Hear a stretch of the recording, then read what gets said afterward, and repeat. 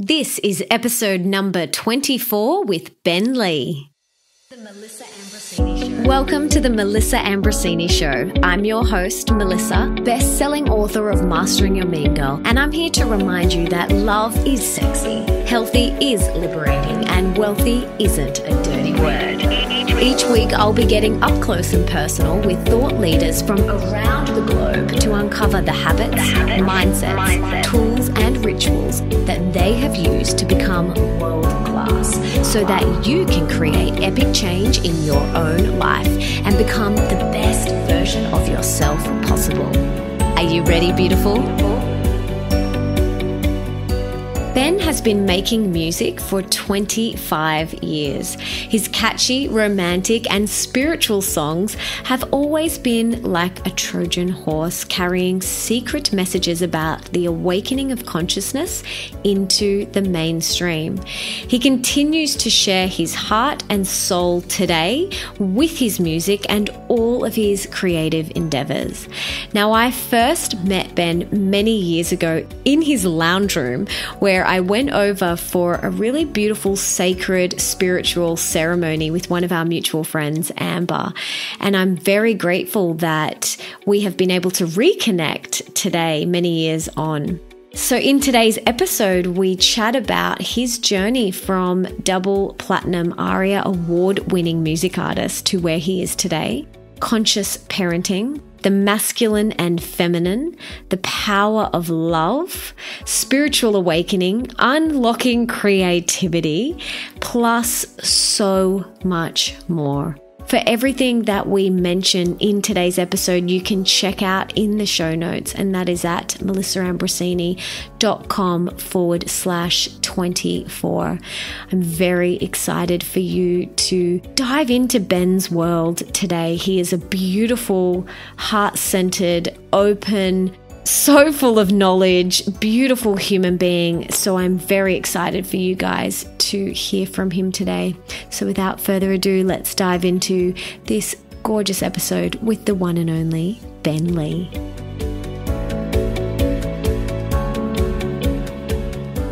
Welcome, Ben. Before we dive in, can you please tell us what you had for breakfast this morning?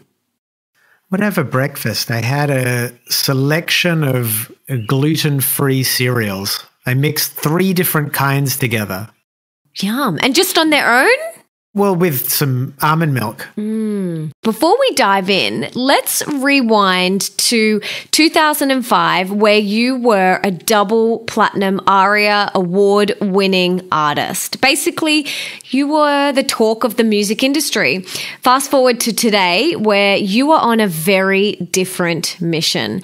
Tell us about your journey and how it's been and what it's been like for you and what has involved and unfolded over the past few years for you. One of the things I'd say is that the core foundation of my motivation for what I do has actually always been the same. And it really goes back to an experience I had when I was 14 years old when I came out on stage for the first time. We were supporting Sonic Youth, a big American band, and I had this giant guitar on me, and we were a terrible band. This is my band, Noise Addict. We had a lot of chutzpah and a lot of energy, but we were musically just a sort of a disaster. But we walked out on stage, and I saw the audience looking at me like, what is going on? And in that moment, I felt that we were on a very equal playing field. I didn't know what was happening. They didn't know what was happening, but we were in it together. And the creation of those sorts of moments has really been what I've endeavored to create throughout my career. So there have been times where the game I've been playing was in a more mainstream setting, times when I was in a more niche underground setting, but at an emotional level, it was always the same thing. I wanted to sort of blow the lid off what the audience and I thought was possible in any given moment. And tell me more about your awakening. We talk a lot about the spiritual awakening and the rise of consciousness that you have kind of had over the past couple of years. What sparked all of this? Without getting too esoteric, when we talk about consciousness being asleep or the need to awaken consciousness, it's quite simple. It's based on a general understanding that we do not know what's going on. We could look at that even on a political level and say, wow, we don't really understand the process of how things have gotten to the place that they're at right now. And we don't really know how to fix it. But then on an interpersonal level with our families, like we don't know. We hurt each other. We find it difficult to tolerate giving love and receiving love. And there's just, for me, it's been more an awakening to a sense of ignorance that I have. And I think a lot of people feel sort of a very common sense of our smallness, how much mystery there really is out there. So for me, this sort of spiritual journey has been very pragmatic in a sense. I've always had an awareness that I was on an adventure and I didn't really know what was around the next corner.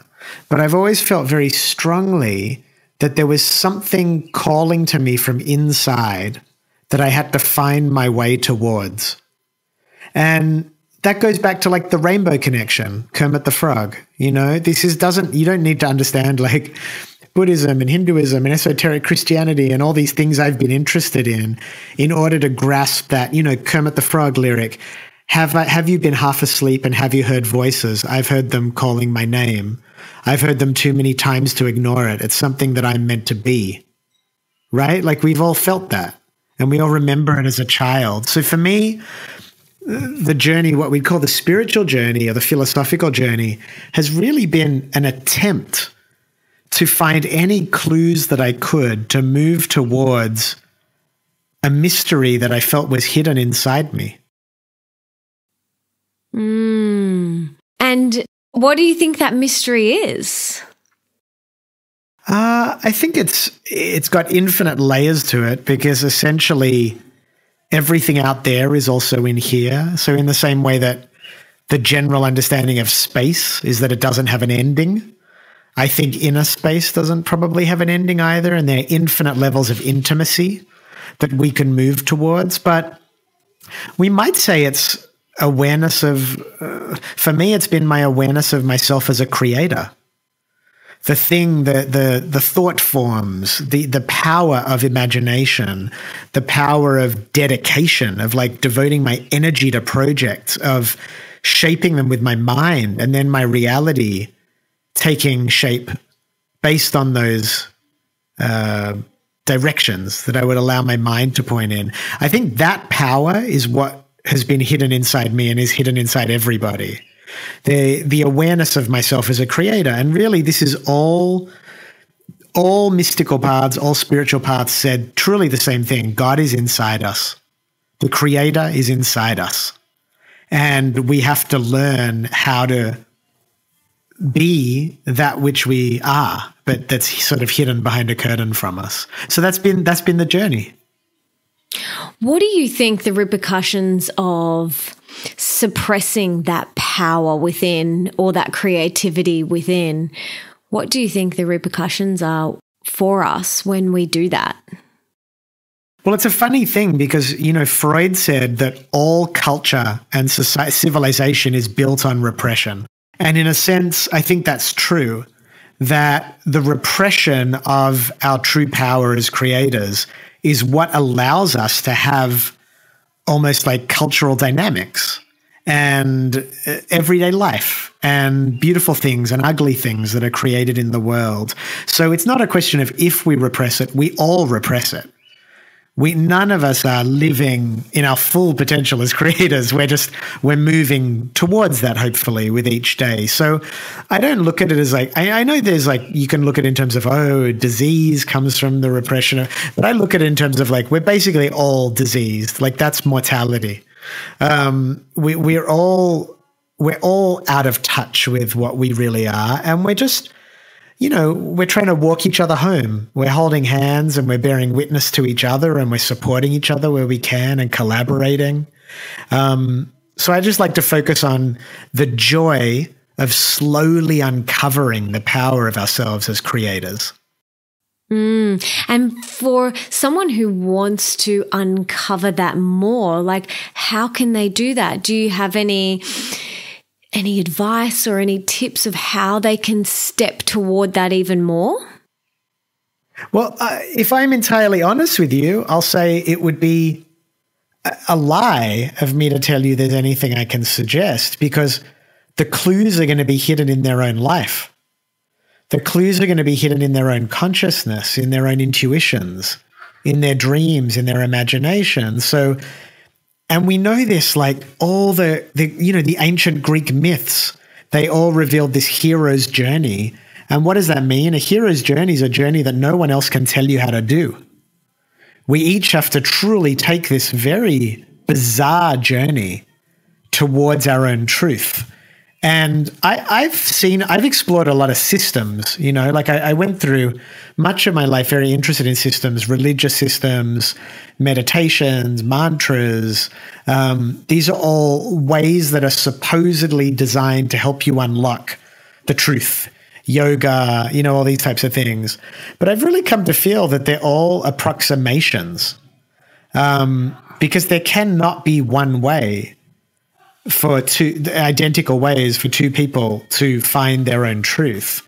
It's a very personal journey. I think some of these things can assist us, but it's kind of all there, because as soon as you get into like systems deeply, like whether, say, you look at Christianity, which is a beautiful system, but sooner or later you get people interpreting it, well, if you haven't heard the story of Jesus, you can't possibly become enlightened. And intuitively, we know that there are people born in parts of the world that they have not yet heard that story. And it can't be that enlightenment is out of their reach just because that cultural narrative hasn't reached them. And the same thing with yoga and the same thing with mantras.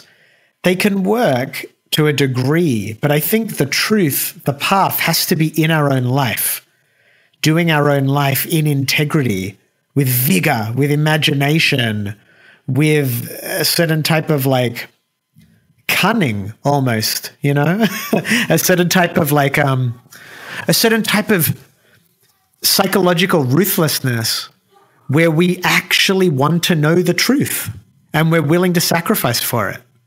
And what that looks like is going to be very different for everybody. And how do we, on that path, I see it a lot, and especially, myself in my early 20s, I would get really stuck in that egotistical comparison to other people. They're doing this and they're doing meditation. And I also felt, for me personally, like if I didn't do those things, I wasn't enlightened or I was broken. And that was something that I really had to be incredibly mindful of. And I see it a lot, that people on this journey, on this awakening spiritual journey, they feel broken. We're not broken. Like you said, it's just taking steps toward our true path, not comparing ourselves to others. Even when things are broken, there's a question of mindset in relation to the discovery of our brokenness, right? Like, what you're talking about, I think, isn't just a feeling of being broken. It's a feeling of being bogged down in the brokenness, like losing the motivation to move on. But I think one of the best qualities as parents, say, we can teach our children is to keep trying, to keep putting in effort, and to, literally fall off the bike, you get back on it. Because there are times we make mistakes. And particularly if you start going on the path of self-discovery and personal development, I guarantee you will get dragged. You'll go up the garden path a few times. You'll follow someone who makes you a shiny promise and you'll buy into it and you'll waste a year or two and and you can get into the whole argument of, well, everything happens for a reason and, but whatever, we make mistakes. I don't have a problem with that. The issue is not, do we make mistakes? Are we possibly broken? Are we traumatized? Are we damaged? Yes, we are. But so what? What are we going to do today? We got to lift up our heads, stand up, be strong, and move again with a sense of courage and a sense of hope into our next effort. It's like relationships. Like, you know, there are people who have one love of their life and they get their heart broken and they never get over it. They just hold on to it and it like crystallizes as bitterness. And then there are the rest of us who get our hearts broken and we go, I'm going to try even harder next time. I'm going to be more open next time. I'm going to love more. And that, I think, it's a more optimistic response. So let's talk about relationships. What do you think are the purpose of our relationships? The purpose of relationships, I have no idea, except that love does seem to be electric. Love does seem to be fuel for anything you want to achieve. I mean, literally, the creative act, sex, you know, it's connected to love. It's connected to the desire to have union with someone, to express affection. It's the poetry and romance. And for whatever reason, like I looked at this when I started like investigating people that have been very successful in business or something. And you find I'd say over 90% of them are married. And it's not, I don't think it's like a moral thing of, well, you have to be married or you're an outcast. And, you know, I get it. Some people don't want partnership in that way. But there is a pattern. Like I like when people say success leaves clues. Because you can look at patterns of success and go, well, something's going on there. There's obviously a way that this person who has a very big mission in the world, who wants to achieve something in the world out of their house, whether it's with a business or politics or social justice or charity or whatever, that coming home to a partner who both humbles you but has compassion for you and supports you, there's a type of love and electricity there that it's like a creative matter. So the way I think about love and partnership, it's almost more like if you wanted to do a painting, how do you feel about a canvas? How do you feel about an easel? How do you feel about paint? To me, it's one of the ingredients from which we can build anything we want. That's really beautiful. I've never heard anyone explain it so beautifully like that. It's really nice because I absolutely agree. And I've got my next book, which is all about deep love, relationships, and soulful sex, which is coming out next year. And this is exactly what I'm talking about. You know, when you share that love with another being, it is electric. You become this, you know, powerful force together to create in the world. And it's really beautiful. And I feel that with you and your wife as well. How long have you guys been together? I think this year we'll have been married 9 years and together for 11. Beautiful. And when, I'm curious to know, I love a good love story. When you first got together, how was that? Take us back to that moment. Like, did you just know, you know, how did you feel? Well, we met 10 years before we went out on a date. Whoa! So we were friends, not super close friends, but we were in each other's social circles. In fact, I met Ione when I was 18 and she was 26. And if you've ever been an 18-year-old boy, you'll know how we look at 26-year-old women. They are women, you know. So I had no concept that we would end up together. I felt like a child. And so, yeah, when we really reconnected 10 years later, I was 28, she was 36, and it felt more, you know, that gap narrows, obviously. And it's mysterious. It's very mysterious. I don't know. We saw something in each other. We've helped each other so much, but in ways that we couldn't have anticipated. So there must be some intuitive sense that I want to be near this person. I don't know. I want what they have. There's something this person has that I want. I want to be part of. I want what they have genetically encoded in my children. there's something in that, right? They're like the smelling, the pheromones and the genetic diversification. And I think similarly, spiritually and psychologically, we meet people hopefully with complementary skills and insights and abilities. And I know for me to this day, this is classic. I don't know. I never read Men Are From Mars, Women Are From Venus, but I do feel that to this day, 11 years into being together, not a day goes by where I don't look at something Ione does and go, I would not do that way. It's fun. And I know she feels the same about me. We truly see the world differently. But in that, the respect that can be gathered, she says a lot of the time, one of the words that she always felt with picking a partner that she doesn't hear people talk about a lot is admiration. That you should be with someone you admire. And I really can say that with her. There are qualities about her that I admire so profoundly and that I hope to integrate into who I am by the end of this lifetime. So I can't say I knew right away, but at some level, I felt this person is interesting. And of course, along your journey, we're always growing and evolving. How have you guys held space for each other when the other may have been going through something, or how have you done that? Because I think it really takes, courage to hold space for someone who may be going through a really big personal shift. How have you guys done that for each other?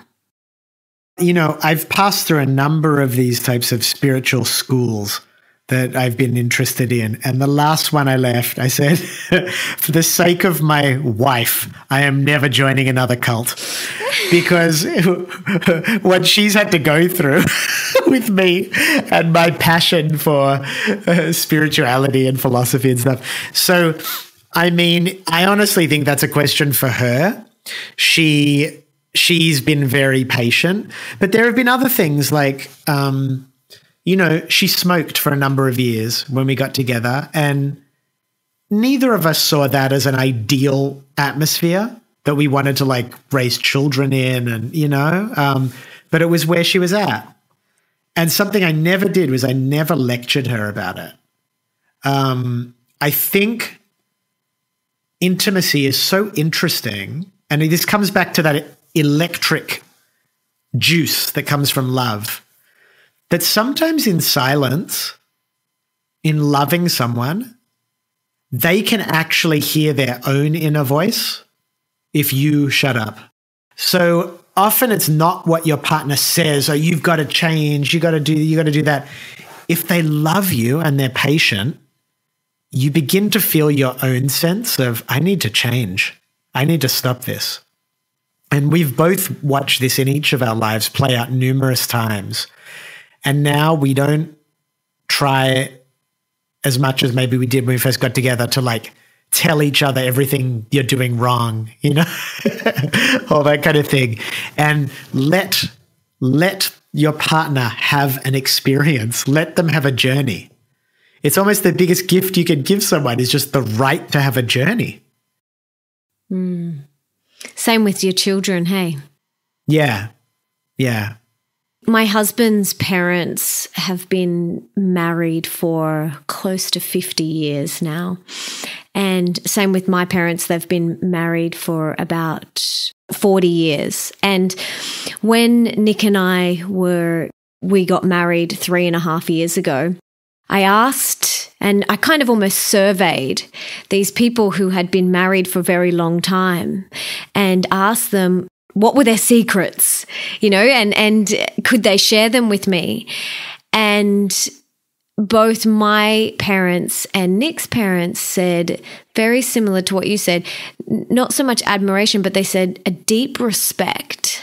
They don't always agree with what the other person is doing, but there's an underlying, this is what my mother-in-law said to me, there is a deep respect for one another. And that overshadows everything. And I think that's really beautiful, very similar to the admiration. You just have that's kind of like the core foundation that everything is built upon. And I think, if anyone asks me, what's the key to mine and Nick's relationship, it is I respect him deeply. Beautiful.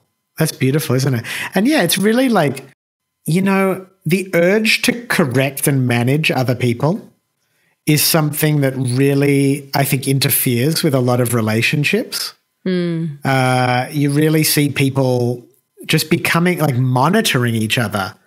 I remember hearing a joke. I can't remember which comedian said it. There's a comedian I saw recently who said, I've just gotten married. I really like it. I've never been supervised before.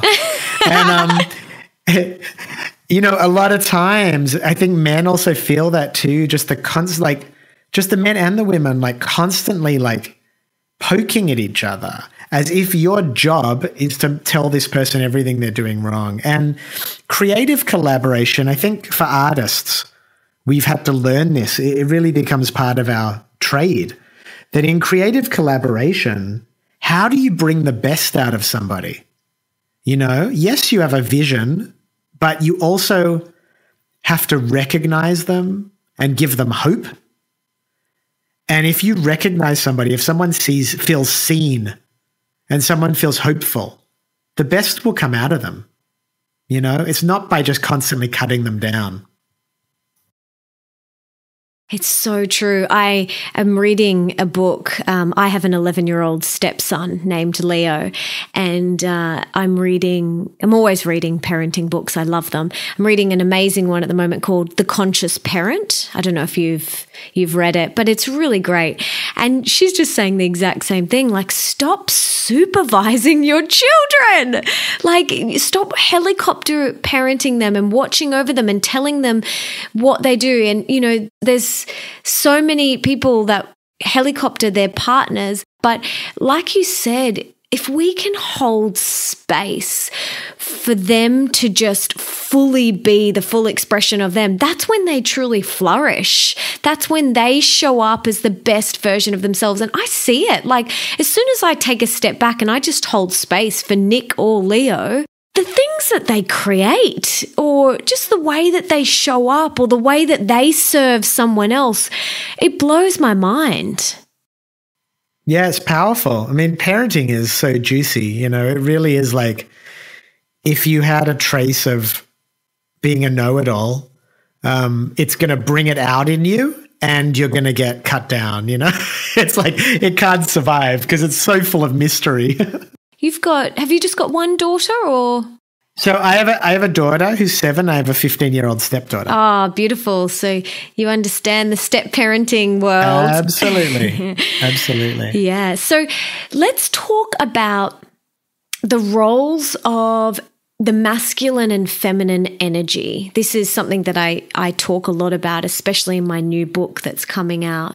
I never really understood the power and the potency of understanding these different roles within myself, because we all have the masculine and we all have the feminine, and then understanding it within my relationship with my husband and all of my relationships.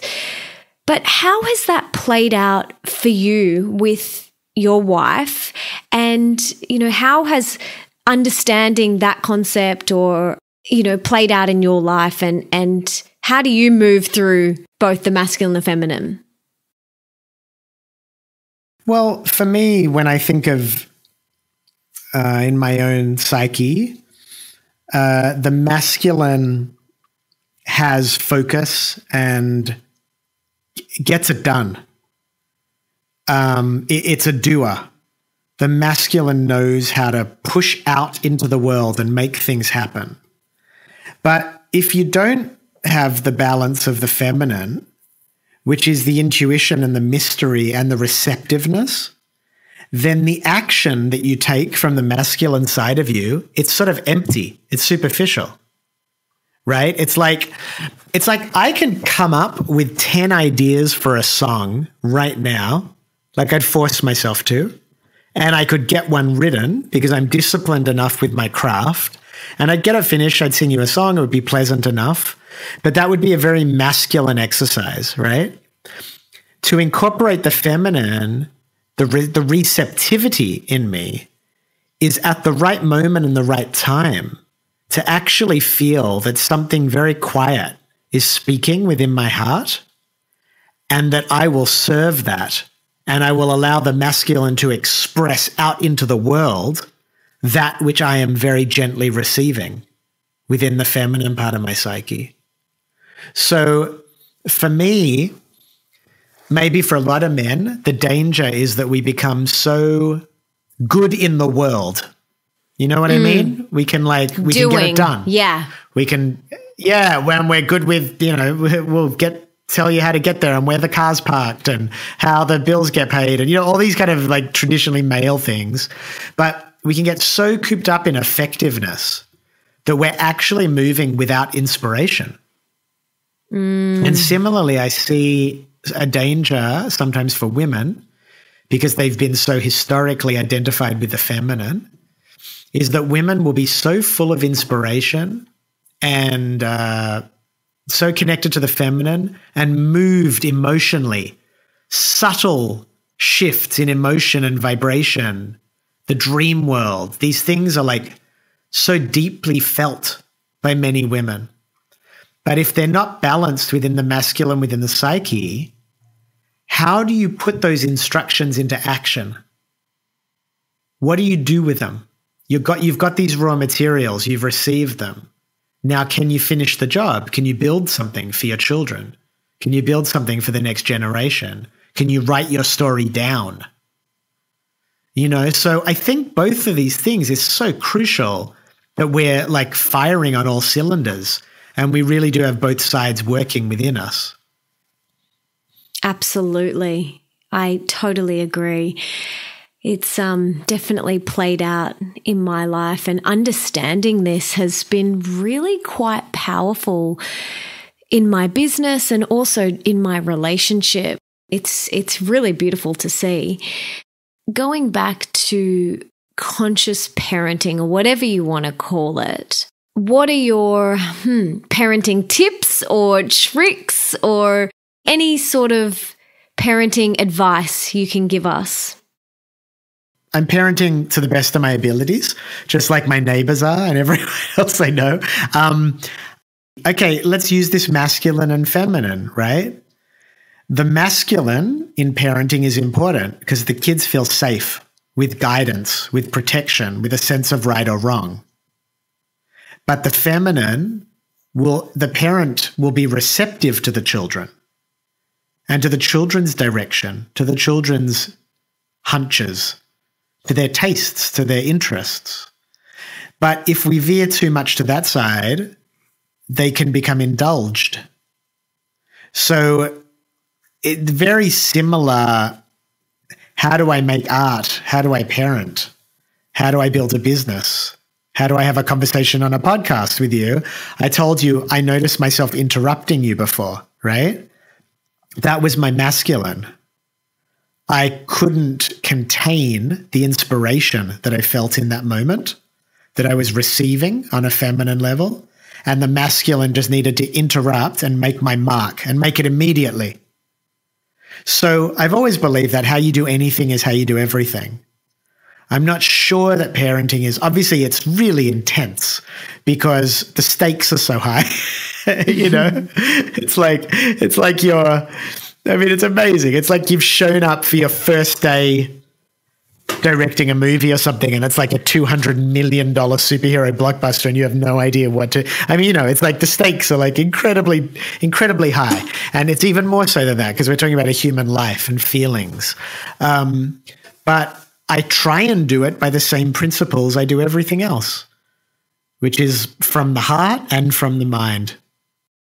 That balance of the masculine and the feminine. Yeah. What do you think the purpose of us being here is? I have no idea. This is one of the things that I've kind of become increasingly more comfortable with. I guess if you know the end of a story, you relax into the reading of it in a different way than if it's truly unknown.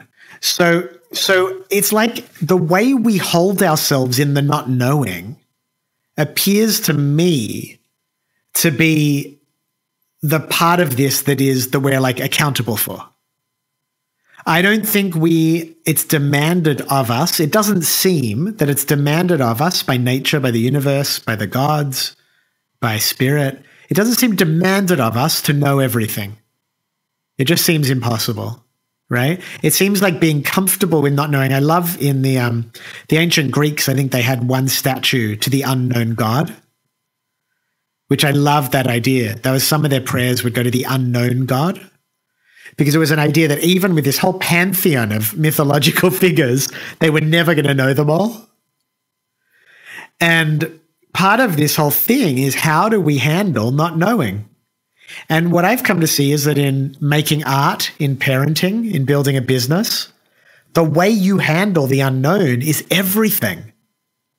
Your composure, your dignity, your equilibrium while you're in the unknown is actually what gives you credibility, because no one wants to work with someone who like can't handle the process. So my interest is not in necessarily at this point figuring out the meaning of existence. It's figuring out how to hold myself in integrity in the not knowing. And that really includes being open to many possibilities. And I think that's actually what's really interesting about this experience. You've really inspired me there, because I recently had a situation, and the way that I held myself through that situation was definitely not graceful, that's for sure. So, and you're so right, Ben, you know, how we hold ourselves, how we carry ourselves through maybe that tumultuous divorce or the bankruptcy or whatever it is, how we move through that is what really counts. And that's what you really admire in someone. And I'm always looking at my husband, because he, through the same situation that I was referring to, he just elegantly danced through it with such ease and grace, as he does. And I look at him and I'm like, oh, and here I am on the other side, stressed and not graceful at all. But it's really beautiful. You have inspired me to really look at the way I move through those times. So thank you so much for that.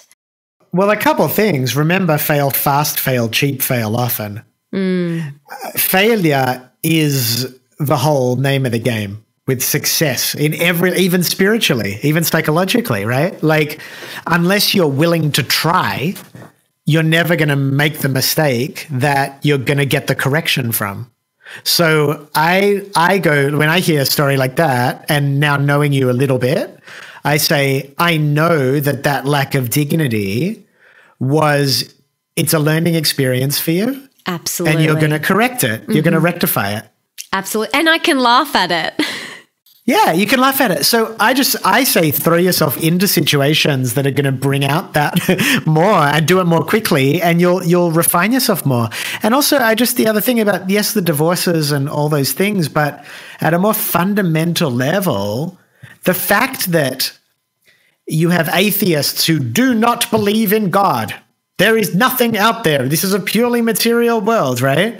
And then there are like fundamentalist religious people who will actually tell you exactly what God looks like, exactly what it is doing right now, and exactly what's going to happen to you if you do or don't believe it. So these are like extreme ends of the spectrum, which for me are really people who cannot tolerate that they don't know. And how little we know, this is how we started the conversation, that moment of realizing how little we know. I'm in love with that moment. And I don't see that as a failure. I don't know what happens when I die. And I'm not really doing my behaviors based on that because I don't know. These all seem like very plausible answers. It being purely physical and just being worm food, merging into some greater unity, reincarnation. These all sound plausible to me in different ways. But I don't have to know, because part of the hero's journey, as I see it, is the courage to act in the face of mystery. And for me, when I reach out to you now emotionally in this conversation, right? I don't really know, is this podcast going to be good? I don't really know, is this going to be good for my career? Is this like a cool thing to be a part of? Is this like you wrote me an email, Amber introduced us, we wrote each other an email. I liked the feeling I got from you. I said, let's do it. I'm willing to take the risk of taking action, because you can get so hung up because we don't know. You can become paralyzed. And you can say, well, then how can I do anything? If I don't know what the truth is, how can I do anything?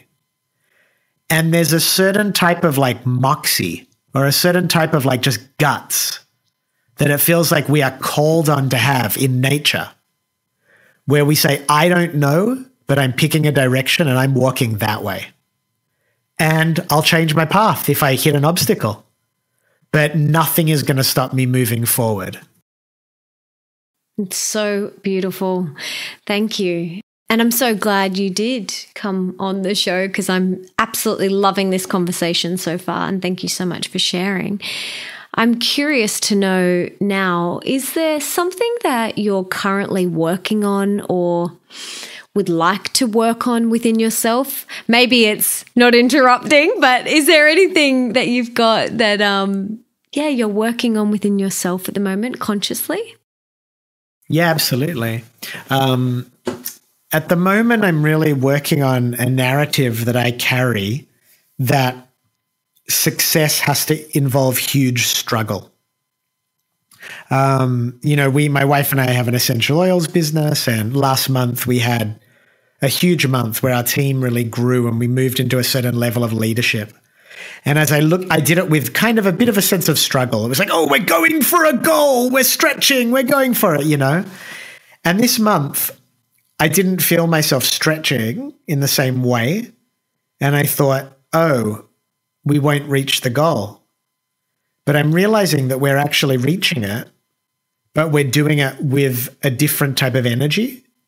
And what's coming up for me is that I've always gone into a certain type of angst about achievement.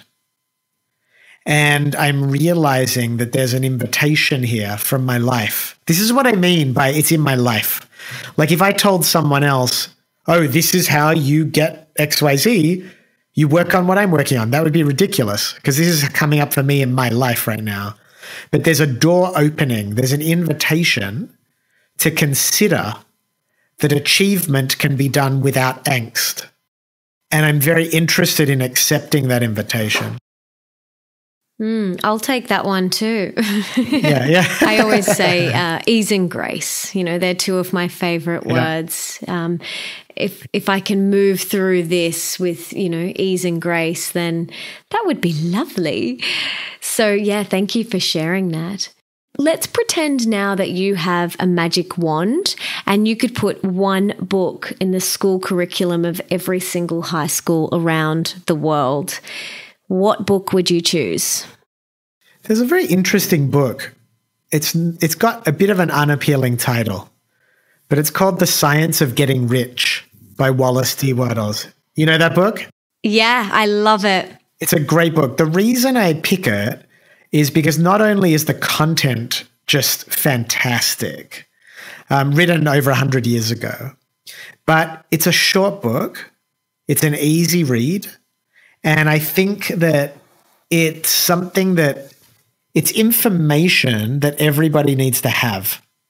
I don't think when I talk about coming to realize that we are creators, I don't think of that as an elitist thing that is just for white middle-class people that can afford to go on yoga retreats and be on consciousness websites.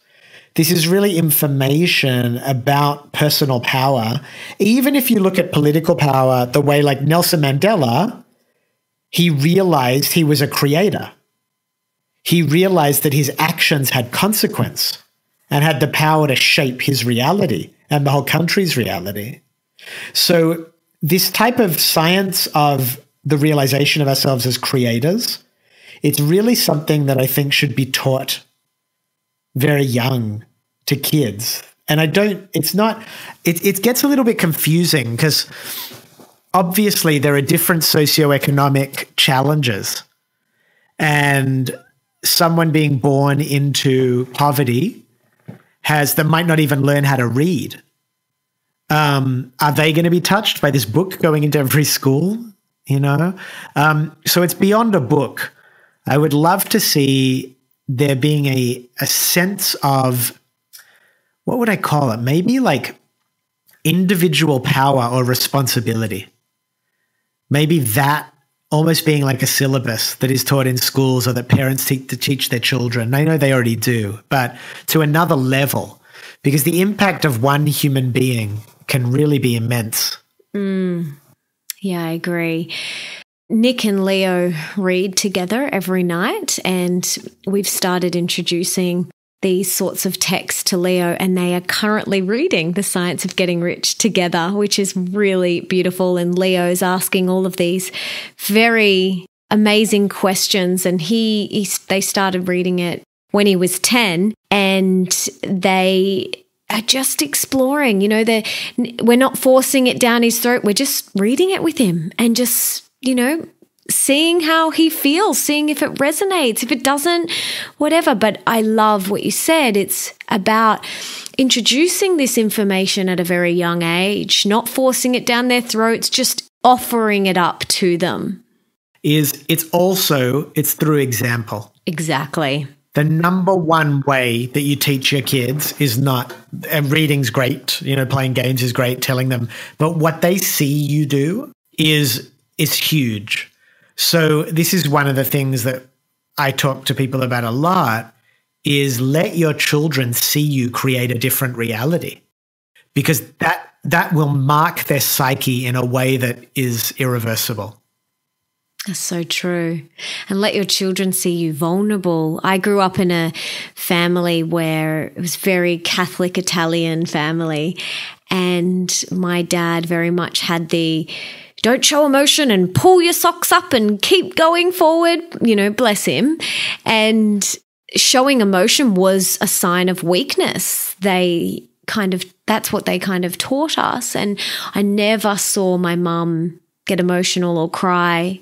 Even when her brother passed away, she kind of shut the door in my face and went and hid and cried. And that's something that I really had to be mindful of as I was growing up, because I did the same thing. I thought it was a sign of weakness, and I hid away my feelings and my emotions and really bottled things up. And so with Leo, if I'm really emotional, I just let him see that, and of course it feels vulnerable, and I feel like, oh my goodness, what is this? I must look like a mess, but I allow him to see me in that state because, and you know what? It's really beautiful. He softens and he comes and holds me, or he just snuggles up next to me. And, I think it's a really beautiful thing. And even though it makes me feel very, very vulnerable, I think it's a really beautiful thing. Another way that we can model for our children. Absolutely. Absolutely. So let's talk about, I love hearing, people's non-negotiables throughout their day, or little things that they do that really light them up, whether it's a little morning routine or morning ritual. Do you have anything like that you do regularly that really fills you up and lights you up? I don't have non-negotiables. There are no 2 days that are the same. I like the game when it changes and I'm forced to adapt. I used to be very I woke up and meditated for 20 minutes and, this whole thing. And then I did chanting and, and I felt it was a very masculine practice. My practices were very much dominated by my masculine. Really what it is for me is trying to stay connected to my heart and trying to maintain a positive mindset throughout the day, regardless of what's happening. I mean, that's the game for me. Beautiful. I love that. It's really interesting that you say that because it's something Nick and I are very much exploring at the moment. In the past have been wake up, scrape my tongue, meditate for 20 minutes, yoga for 10 minutes, gratitude lists and all these things. And although those practices have been hugely beneficial for me on my journey, and they're amazing, I'm not discrediting them, I have felt like it's very masculine and another thing to do. So I'd almost be sitting in my meditation, not soft and in my heart space and present, but with that mentality of another thing to tick off my self-care list. Right. Well, yeah, totally. And it just becomes it's basically what's the best case scenario is that you come out of it feeling like a good little boy or good little girl. Yeah, you did it. You did exactly. it. Good work. Yes. You get a star showed on up. your hand. Totally. Even though the whole time I wasn't in my heart space or I didn't feel soft, I wasn't present. I was almost all right, cool. Okay. And sit, go, start the timer. And so Nick and I have over the past couple of weeks just been practicing, this has been about the last 6 weeks actually, practicing following the charm, we call it. Just following where our heart leads us. Do I want to go for, we live on Bondi Beach. Do I want to go for a walk now? Okay, yeah, that feels good. Do I want to meditate? No, I don't want to meditate. Do I want to sit here on this rock for an hour? Yes, that feels good for me right now. And really letting go and surrendering and softening into my heart space and just following what feels really good in that moment. It's a practice because I've come from the last 7 years of my life, which is a regular meditator, a very, very gold star girl, and it's felt very pushed. I don't want to go too far down this rabbit hole, but when you look at particularly things that come within systems, who benefits from the clientele or the disciples being extremely rigorous and non-compromising with their devotion to the practice? The system benefits. A system that tells you, use me sometimes, is probably not going to have a lot of repeat customers. A system that tells you, you have to use me to get enlightened, and if you don't, you'll lose your connection, you'll, whatever. It creates a real fire and brimstone thing. That's a system that's going to turn into a really good business. So I've kind of seen how so many religious constructs and spiritual systems, they're less about giving you a tool that you can reach for when your spirit indicates to you that that's the appropriate moment. But they're really about a certain type of, I'm going to use a very dramatic word, but there's a certain type of psychic slavery that occurs when people buy into these rigorous systems. And again, it's all about that they can't handle, that they don't know, that we don't know. Well, I don't know, but I know that if I'm meditating twice a day, I'm a good boy and then I'm going to go to heaven. It's it's unbelievable how much the terror of us not knowing drives our decisions. And when you first kind of sat in that space, was it uncomfortable for you?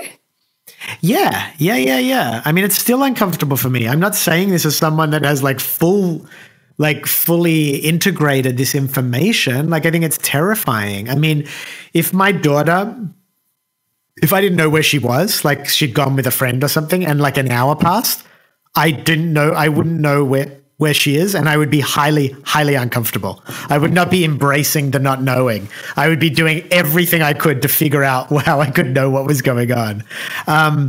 So I think we innately struggle with it, and that's okay. I've been working on this project for the last 7 years about with this American writer, great writer called Tom Robbins, and we're working on it. We're writing a musical together called B is for Beer, and it's really about the relationship to the mystery that children have, and they can see grown-ups have lost, and they see grown-ups trying to recapture with things like alcohol. And it's this musical, this play has really soundtracked my growing acceptance of the fact that how much there is that I don't know.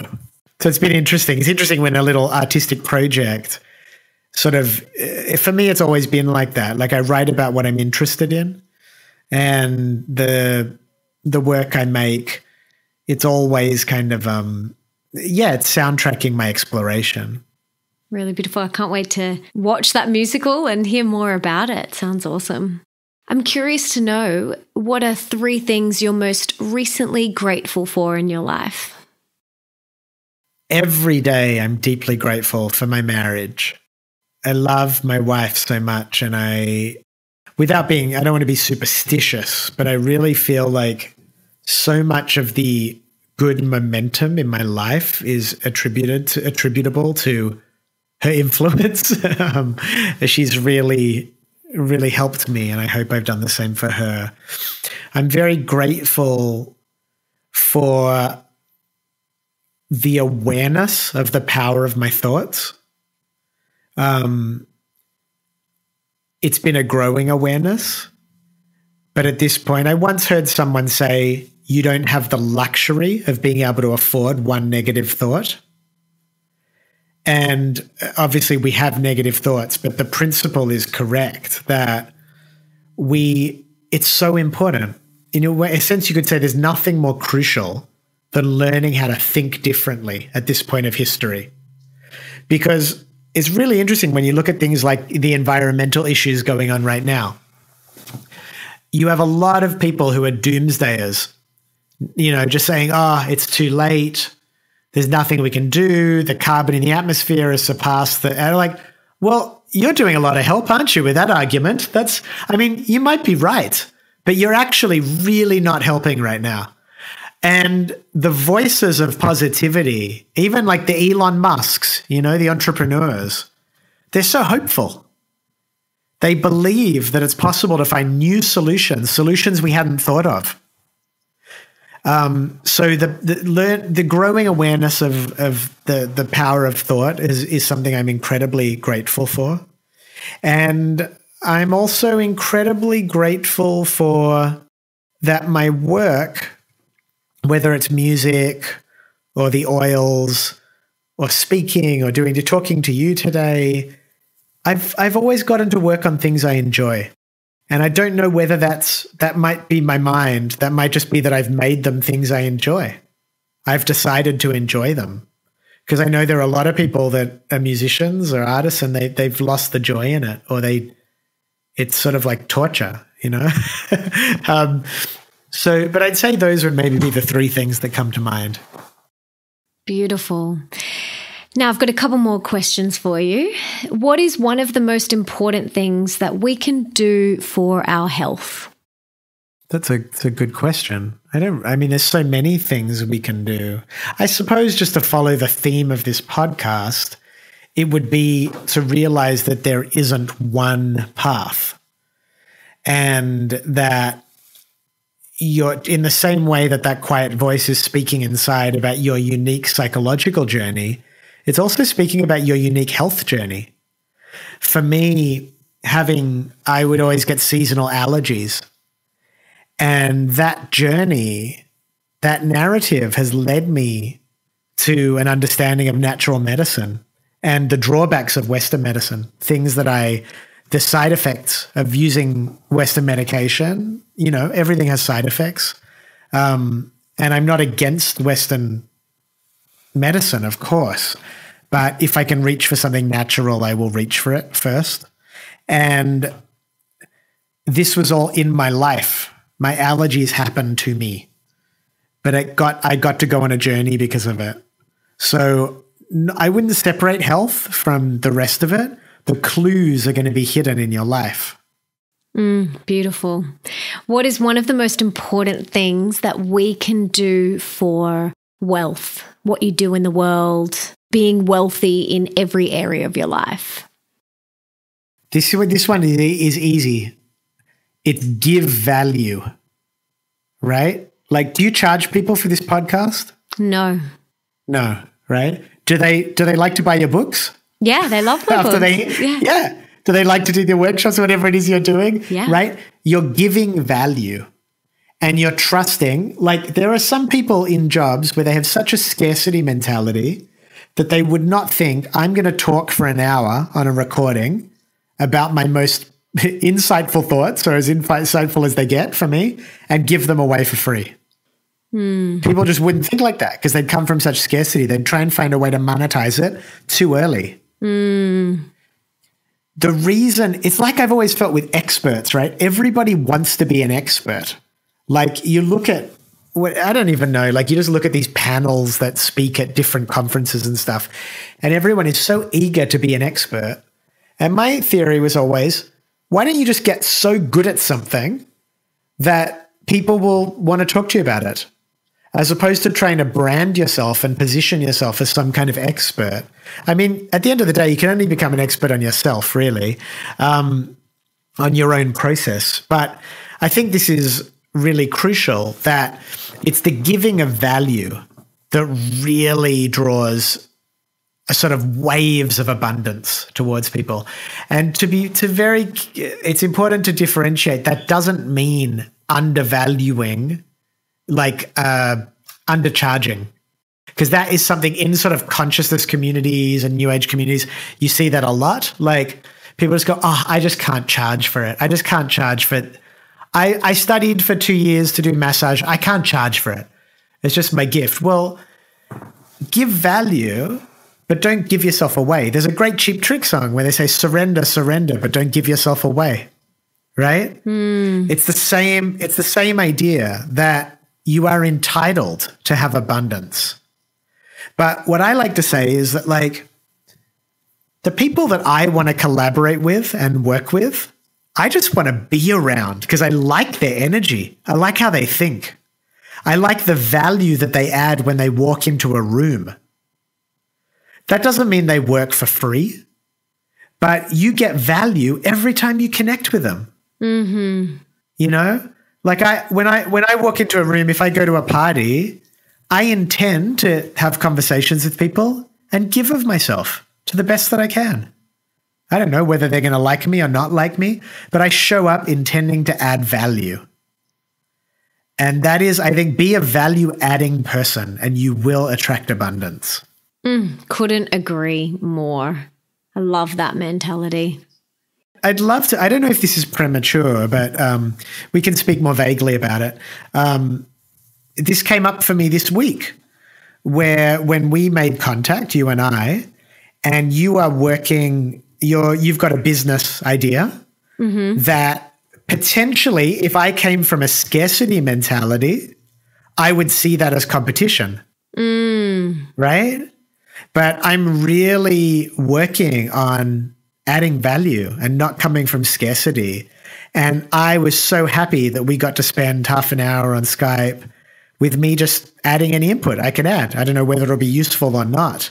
But had I come from scarcity, I wouldn't have been able to add value. I could only do it because I believe there's enough for all of us. There's definitely enough to go around. Yeah.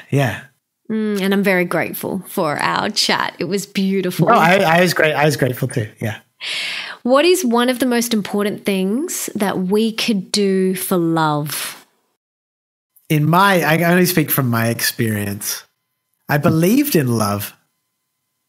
Love is a funny thing because it sort of can be drained from things.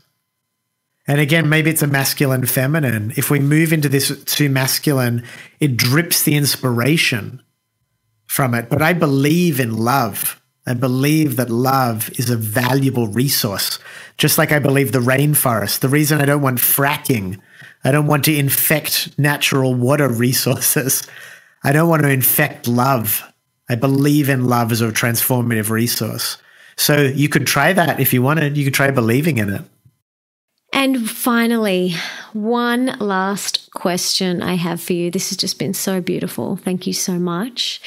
What is one thing that I personally and our beautiful listeners out there can do to serve you today? Oh, that is a beautiful question. I've never had an interviewer say that.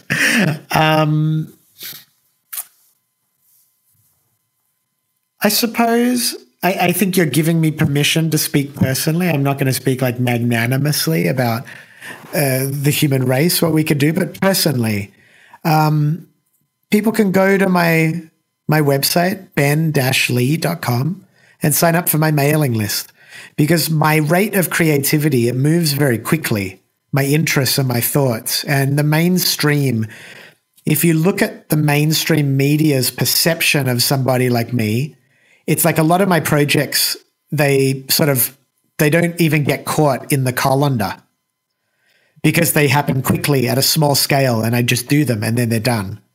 So having that direct access where I can share my projects with you would be, I really value that. So I have a little mailing list. I send out email once a month. If you went to ben-lee.com, I would be appreciative. Hopefully it adds value to your life. And we'll put the link to your website in the show notes. And I'm going to go and sign up right now. And before we go, I just want to acknowledge you. And first of all, thank you for gifting us with your time, your wisdom, and your presence, and your energy, and your love today. I'm extremely grateful. I have loved this conversation so much. I have spent almost the whole conversation with my eyes closed, just feeling where your words are coming from. And you are such a beautiful person, and I'm very, very grateful. So thank you so much. Melissa, thank you. And thank you for creating a space. I was thinking, as you're having an experience, you're also observing it. And I was thinking, I know your podcast has done very well. I haven't listened to any of them yet. I'm going to listen to them. But I could tell why. Through this whole interview, I actually felt you were present. And I think what separates someone who can do this really well from someone who can't is you have the courage to show up in the conversation. And so I don't think that's a small thing. We actually need to listen to each other and we need to connect. So it's also a service for you to create a platform and be receptive and listen. So it's very beautiful. So thank you for having me. Oh, pleasure, Ben. Thank you. What a beautiful human being. What an amazing conversation. I could have spoken to him for hours. I know I say that with every episode, but this one in particular. What a beautiful, beautiful man. I hope you guys got lots out of today's episode. And if you loved it, please leave me a 5-star review in iTunes, because that means we can get more epic humans like Ben on the show. And don't forget to tell me on Twitter who you would like me to interview, and make sure you tag me at Mel_Ambrosini and the person you want me to interview using the hashtag the Melissa Ambrosini Show. And for everything that Ben and I mentioned in today's episode, you can check out in the show notes. That is melissaambrosini.com/24. And you can also listen to all my other episodes there and leave me a comment, because I read every single one of them.